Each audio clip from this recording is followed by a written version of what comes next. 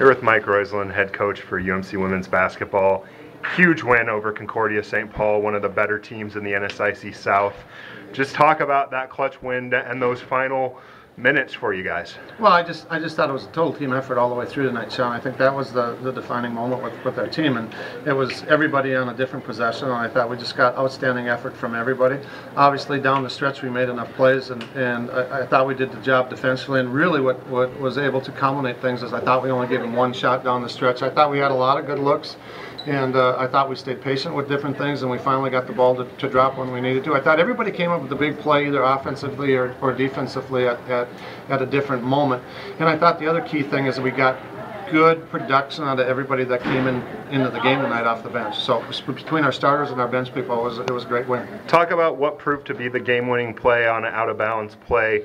I'm guessing drawn up for Alexa. She gets the shot that, you know, is her shot. I mean, that's her shot. Yeah, for sure. It is. I mean, and it wasn't specifically for her. I thought we had a good read at it on the first one, where because of Chris's speed, they're going to have to really honor that. Otherwise, we get that on the first one. And I thought that Alex did a good job of setting it up. She came off it, and I thought Eb made a great pass to her, and obviously she knocked the shot down. So, you know, just one of many good shots throughout the game. But that was really a clutch. It was really a clutch shot at that time when we needed it. Huge 2 wins in a row. Now, how do you take the momentum from the Minot win and then this win going into, you know, 3 tough games to finish the regular season? Well, I think it's fueled by itself right now. I think just the momentum with hanging in there, being resilient enough over Minot, coming back again this weekend. I think it shows the resiliency that we have. And I think what it should do is if they can get a good night's rest now and really get built up, I think it will come into tomorrow night with a lot of momentum. I do think that tomorrow night is going to be a whole different look than tonight. So we're going to have to be ready in a real foot race tomorrow night. Okay, thanks, Coach. Here with Alexa Thielman and Cienna Walker. Huge win against Concordia-St. Paul.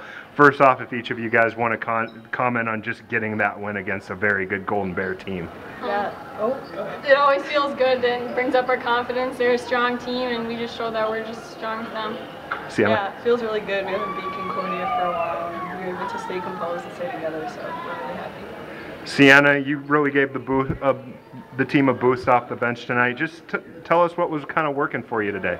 I mean, I just try to do my best and work hard. If shots aren't falling for you or whatever, you can't really control that, but you can always try and just work hard and get those hustle points and those things fall. So that's what I try to do. Alexa, tough first half for you, but come out in the second half and get a lot of quick buckets, and then the most crucial bucket of the game off an out-of-bounds play. Just talk about that. What proved to be the game-winning shot for you guys tonight? You know, during the first half, I was just trying to find my rhythm, and in the second half, I finally came, and I guess it just topped it off with the last shot.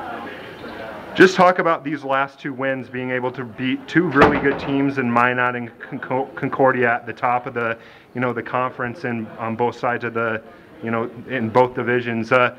Just talk about what you can take from this going forward into the last 3 games of the regular season.